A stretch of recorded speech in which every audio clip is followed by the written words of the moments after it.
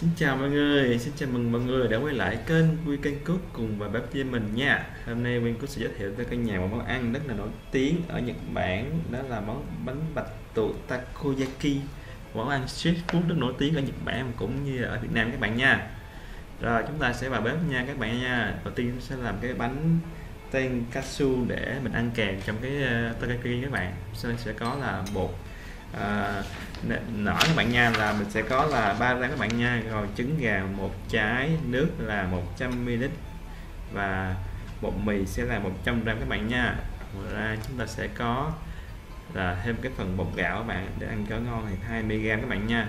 Dầu sẽ là 10 ml và muối mình sẽ cho 1 gram 2 gram các bạn nha. Cùng với đó sẽ là đường các bạn nha. Đường thì mình sẽ cho 5 gram và bột cá Hondashi bột nêm các bạn mình sẽ cho 4 gram các bạn nha. Rồi, tiếp theo mình sẽ bắt đầu mình trộn nguyên liệu này lại với nhau để mình làm cái phần nhân bánh các bạn. Để mình sẽ chiên đó, bánh này rất ngon và giòn các bạn. Rồi vậy đơn giản thôi, mình cho những nguyên liệu trên vào một cái tô, cái chén các bạn, rồi mình sẽ trộn đều nha các bạn nha. Thì đầu tiên các bạn cho nguyên liệu khô vào trước để mình trộn cho đều các bạn, sau đó cùng mình cho nguyên liệu có nước vào như nước, dầu, trứng gà sẽ cho sau cùng các bạn nha. Còn bột mì, gia vị với bột gạo mình cho vào hết để mình trộn cho đều các bạn, ăn sẽ ngon hơn. Chứ các bạn mà cho nước vào nó sẽ bị bón cục và nó không có đều gia vị các bạn. Đó, các bạn cũng lưu ý nha.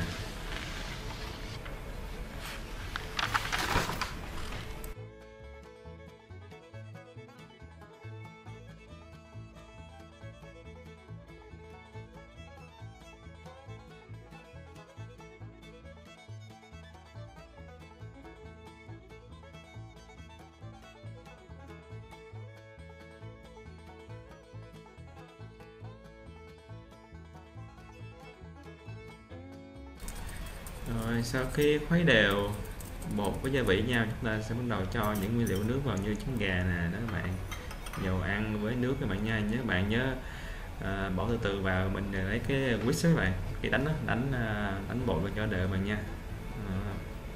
Rồi các bạn nhớ ước lượng nước nha, mặc dù là tỷ lệ nước nó là 100 nhưng các bạn có thử cái bột, nếu mà nó lỏng quá thì các bạn hãy giảm lại, nó đặc quá thì cho thêm nước nha. Tại vì tùy theo cái bột mì của mình các bạn, cái bột mà bột mới bột cũ, bột mới nó sẽ đỡ hút nước hơn cái bột cũ đó.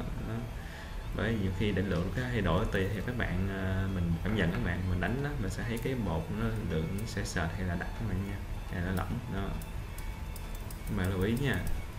Rồi cho vào hết tình đánh cho đều lên là ok bạn nha.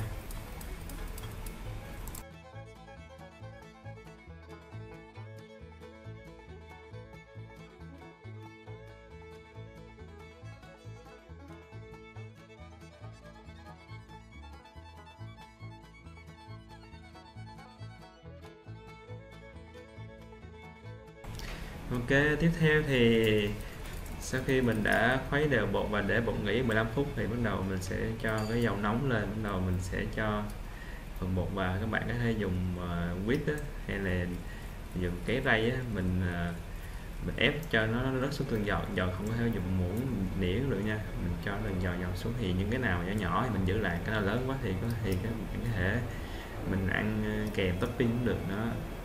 Nhỏ mình sẽ làm trộn chung với nhân các bạn nha. Đó, để lửa vừa lớn lớn chút xíu đó, cho nó nóng. Khi nào mà nó vàng vàng thì mình sẽ lấy ra các bạn nha, mình sẽ ăn rất là giòn và ngon các bạn.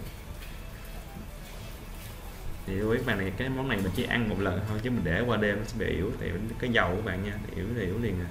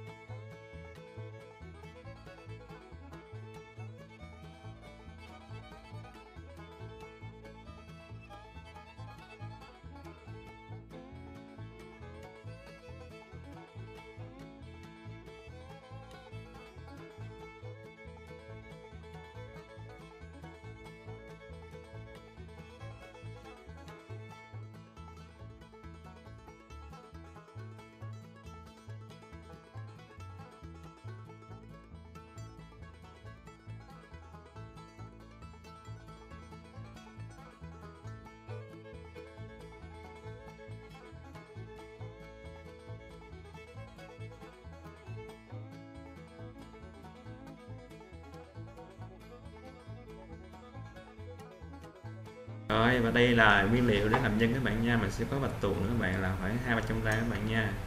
Rồi hành lá 100 gram, cắt băm các bạn nha, băm nhỏ nhỏ ra. Rồi bắp cải cũng 100 gram, xé nhỏ các bạn nha. Rồi gừng hồng 100 gram, nó được chua bánh này rất ngon. Kèm với đó là đó 100 gram cái phần mà mình đã chiên các bạn, bột tenkatsu á. Tenkatsu á.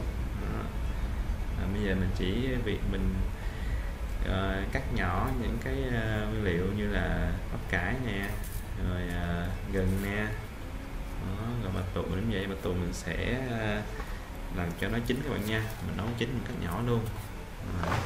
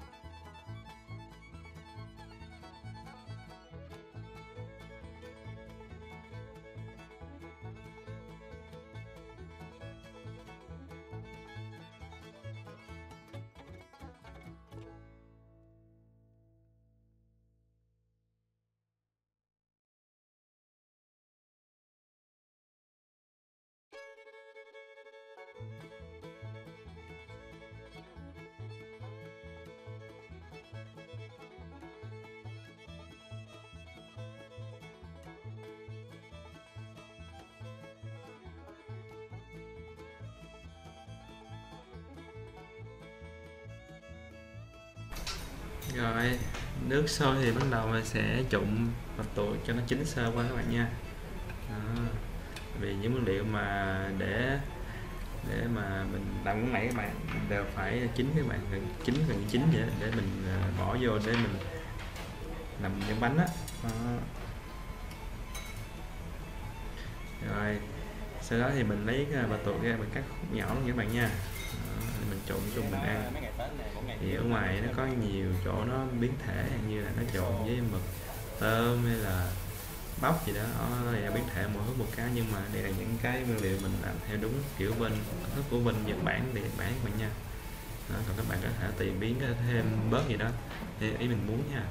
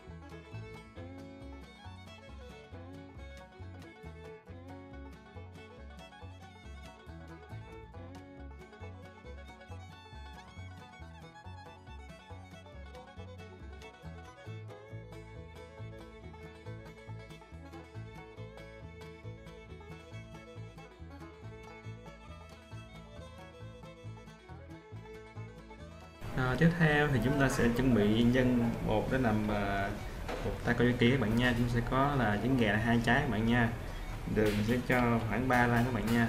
Muối mình sẽ cho khoảng 1 gram. Rồi bột ngọt sẽ cho khoảng 2 gram. Cùng với đó mình sẽ có Hondashi, mình sẽ cho 4 gram cùng với là 10 lít nước sôi các bạn nha, nấm á, để mình trộn chung các bạn. Đó.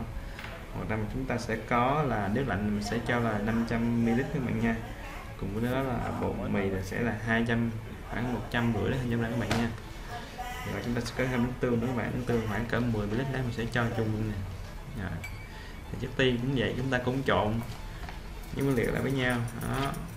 Mình cho đầu tiên mình trộn cái bột nêm á, Hondashi các bạn, cùng với nước vào trước. Đó. Mình sẽ làm một con trộn những nguyên liệu lại với nhau đó, giống như nãy mình làm bột tenkatsu các bạn. Đó. Rồi cũng cho cái bột nó nghỉ. Đó. Ở đây mình sẽ chuẩn bị đổ nha các bạn nha.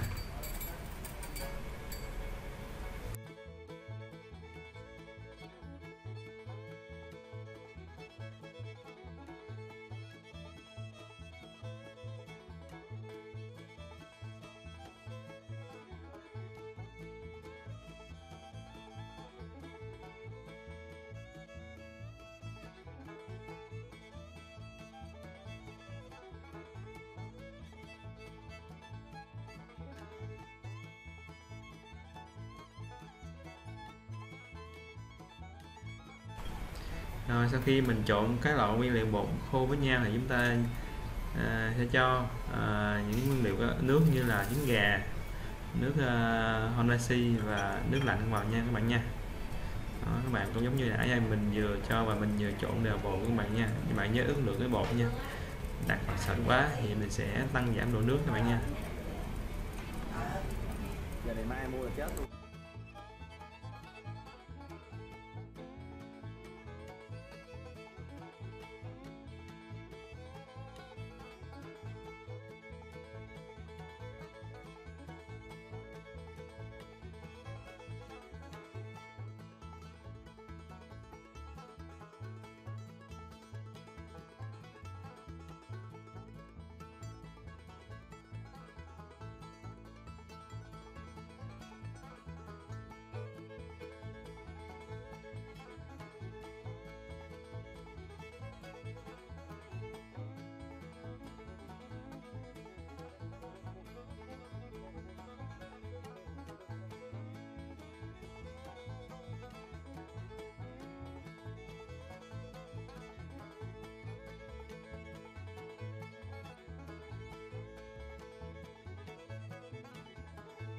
Rồi cuối cùng là chúng ta sẽ cho nguyên liệu là nước tương nha các bạn nha. Rồi nước tương trộn đều lên.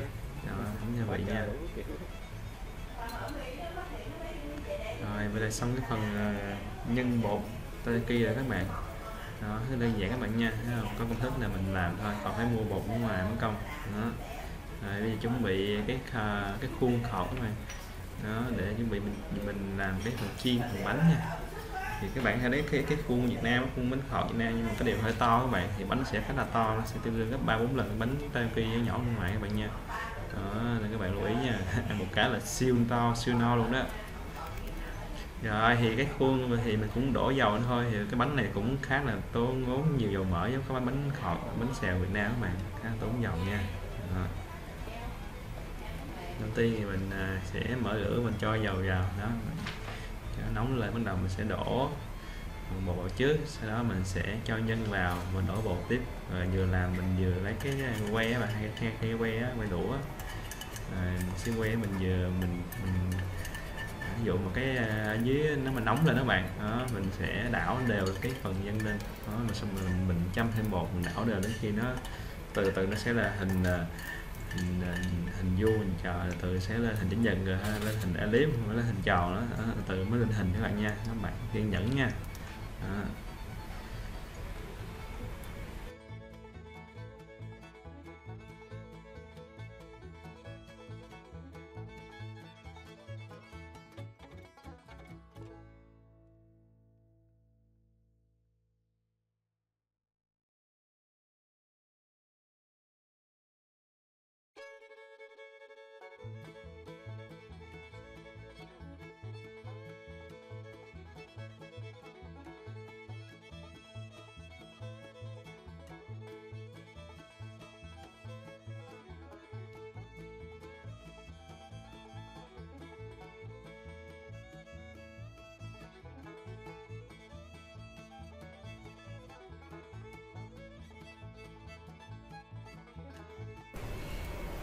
Đó, sau khi mình bỏ bột thì mình sẽ cho nhân vào các bạn nha. Cải nè, mực nè, đó rồi bánh tenkatsu, rồi hành lá cùng với bạch tuộc các bạn, đó gừng nữa các bạn nha. Cho mình sẽ đảo lên, lấy que đảo lên. Bắt đầu mình cho bột, châm bột rồi mình đảo tiếp, đó để mình làm, nhưng mà nó sẽ ra hình tròn như các bạn nha. Đó, sẽ thời gian khá lâu tại vì cái bánh này khá là lớn các bạn, mình kiên nhẫn nha. Và nhớ là mình sẽ châm dầu các bạn nha. Đó là nhiều mình châm xíu dầu nó sẽ tạo hình nhanh hơn và mau chín hơn các bạn.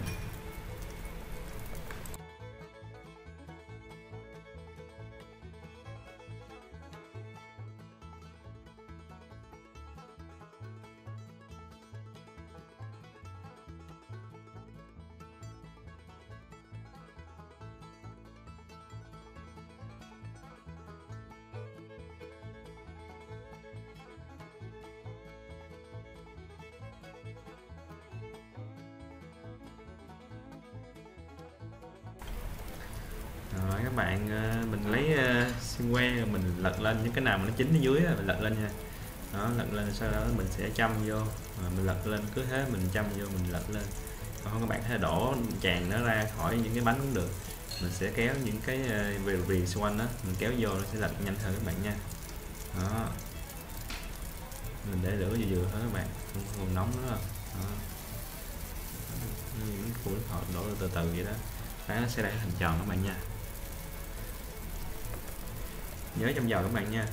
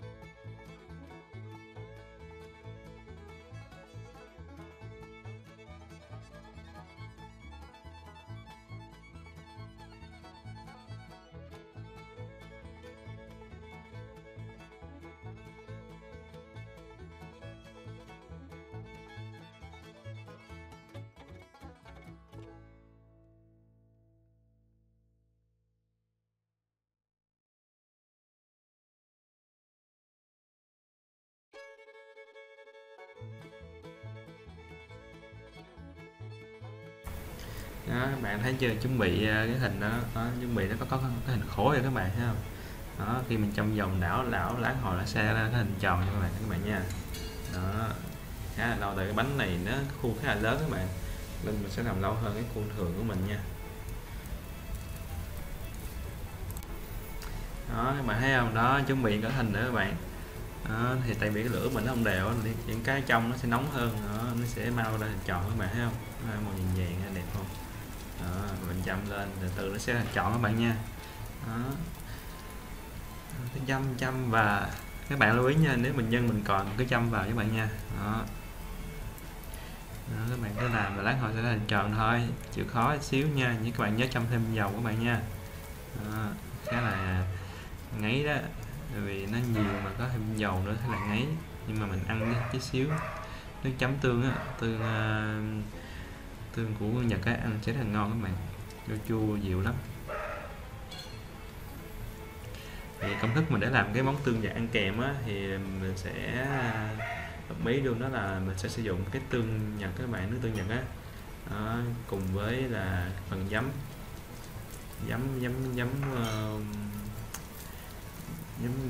cái tiếng Mỹ khá là khó nhớ, Womoshi gì, cùng với đường và xíu năng cà trộn chung ra cái phần nước tương kèm món này rất là ngon các bạn.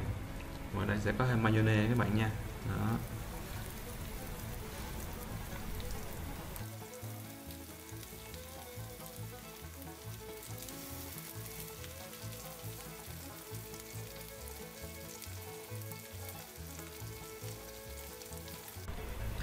Rồi, chuẩn bị thành hình rồi các bạn ơi.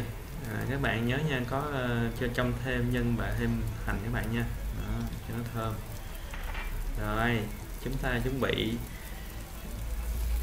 thu hoạch những mẻ đầu tiên các bạn nha. Những cái hình tròn đẹp mình chúng ta thu hoạch ra các bạn nha. Sẽ lấy ra trước mình ăn. Đó.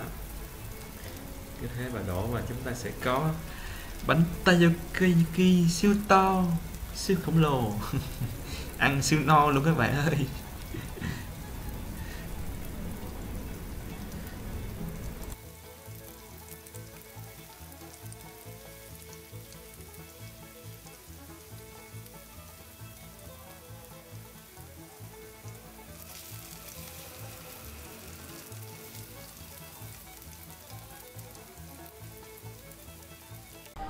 Wow, wow, wow, đẹp chưa cả nhà ơi. Nhìn ngon không nè, to lắm đó nha.